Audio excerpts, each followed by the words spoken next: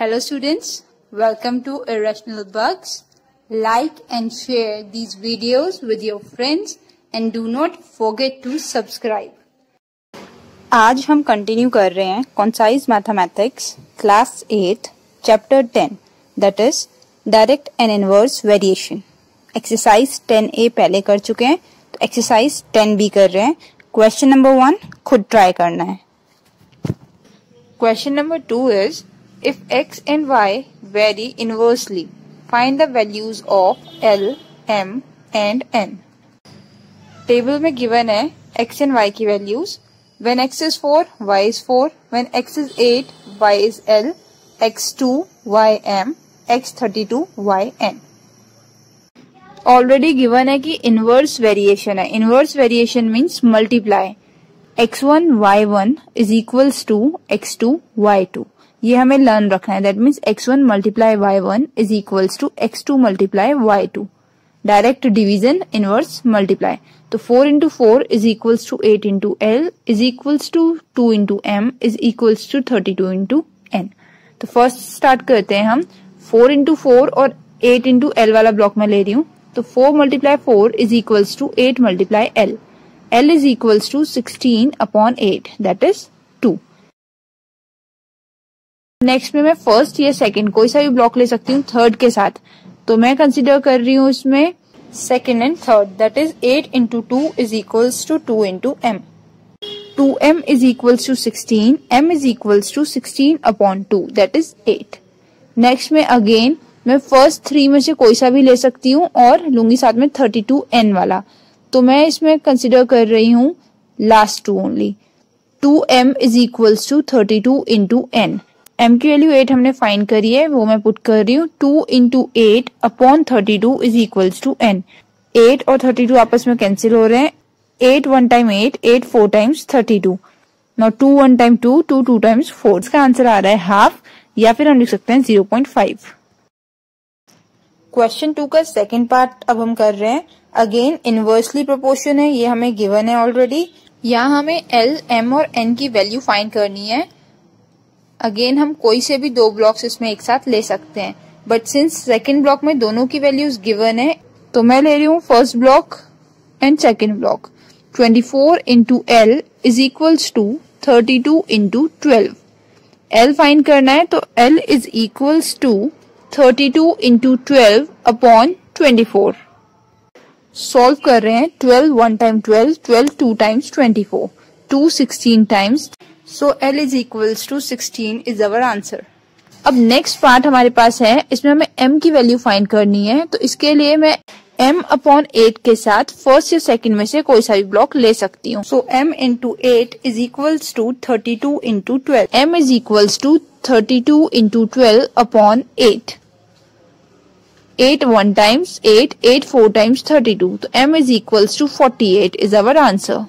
Last part के लिए मैं कोई सा भी यूज कर सकती हूँ फर्स्ट 3 में से, तो मैं लास्ट 2 यूज कर रही हूँ. M into 8 is equals to 16 multiply N. M की जगह मैं पुट कर रही हूँ 48 जो हमारा आंसर आया था.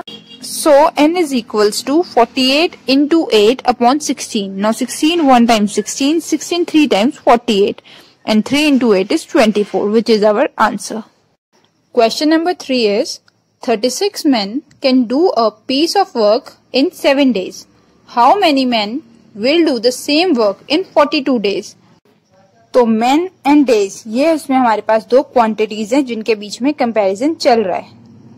ओके, अब इसमें हम देख रहे हैं कि 7 डेज के 42 डेज हो जा रहे हैं, यानी मोर डेज हो रहे हैं. जितने ज्यादा डेज में काम होगा उतने ही कम लोग उस काम को पूरा कर सकते हैं. सो मोर डेज लेस मैन. तो ये एक इनवर्स वेरिएशन का केस है. दैट मीन्स हमें मल्टीप्लाई यूज करना है. सो 36 into 7 is equals to 42 into man को हम x अज्यूम कर लेते हैं तो 42 into x. Further x is equals to 36 into 7 upon 42. 7 1 times 7, 7 6 times 42. Now 6 1 times 6, 6 6 times 36. That is 6 answer. Question number 4. 12 pipes all of the same size fill a tank in 42 minutes. How long will it take to fill the same tank if the 21 pipes of the same size are used? अपने दो quantities जो use की गई हैं वो एक pipe से और दूसरा टाइम है. क्या कर रहे हैं, नंबर ऑफ पाइप्स बढ़ रहा है तो टाइम कम लगेगा. अगेन इनवर्स, टाइम हमारे पास मिनट्स में है. अब हम देख रहे हैं जब 12 पाइप्स के 21 पाइप्स हो रहे हैं, दैट मीन्स पाइप्स मोर हो रहे हैं. जितने ज्यादा पाइप्स काम करेंगे टैंक फिल करने के लिए उतनी जल्दी टैंक फिल हो जाएगा. That means more pipe less time. एक मोर और एक लेस हो रहा है तो केस हमारा इनवर्स वेरिएशन का बनेगा. दैट मीन्स मल्टीप्लाई करेंगे. 12 into 42 is equals to 21 into x. Assume कर लेते हैं. x is equals to 12 into 42 upon 21. Now 21 one time 21, 21 two times 42. So our answer is 12 into 2, that is 24. 24 minutes. Number 5 is, in a fort 150 men had provisions for 45 days. After 10 days 25 men left the fort. How long would the food last at the same rate? अब question को एक और बार read करके information collect करते हैं. इन अ fort 150 men had provisions for 45 days. 150 men के लिए 45 days तक प्रोविजंस हैं. After 10 days 25 men left. 10 days बाद 25 लोग चले जाते हैं. तो अब पूछ रहे हैं कि अब जो फूड है अगर वो उसी रेट से कंज्यूम हो रहा है तो अब कितने दिन तक चलेगा. दैट मीन्स अब जो 125 लोग रह गए हैं वो फूड कितने दिन तक खा पाएंगे.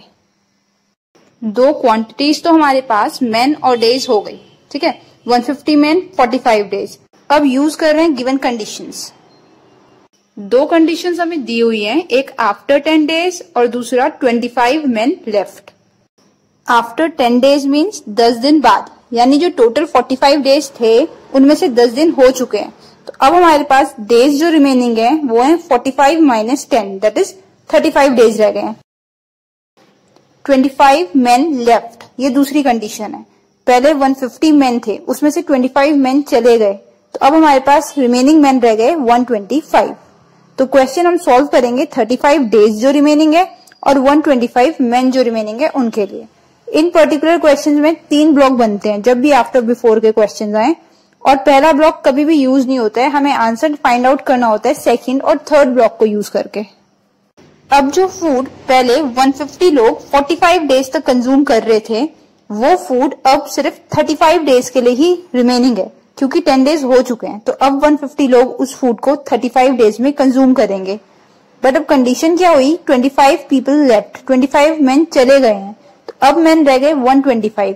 तो अब वो 125 लोग कितने दिनों में खाएंगे वो फूड, ये हमें फाइंड करना है. तो हम उसे x डेज मान लेते हैं. अब लास्ट 2 ब्लॉक्स लेके सॉल्व करना शुरू करते हैं. नो नंबर ऑफ मेन 150 से 125 हो रहा है, दैट मीन्स कम हो रहा है, तो नंबर ऑफ डेज ज्यादा हो जाएंगे. जो भी समान है अगर लोग कम है तो वो उतने ही ज्यादा डेज यूज कर पाएंगे. So less main more days, less and more का कॉम्बिनेशन बन रहा है, that means inverse variation. Now 150 into 35 is equals to 125 into x. So x is equals to 150 into 35 upon 125. Class 8 है, टेबल्स बड़े use करने की हैबिट होनी चाहिए. अब डायरेक्ट 25 का टेबल यूज कर रहे हैं. 25 5 times 125, 25 6 times 150, 5 1 times 5 and 5 7 times 35. So our answer is 6 into 7, that is 42. 42 days.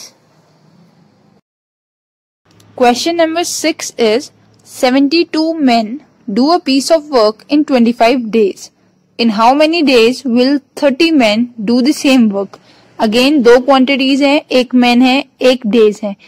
इस केस में men 72 से 30 हुए हैं, दैट मीन्स men कम हुए हैं. men कम होंगे अगर काम करने के लिए तो उतने ही ज्यादा days लगेंगे.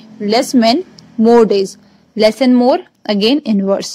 72 into 25 is equals to 30 into x.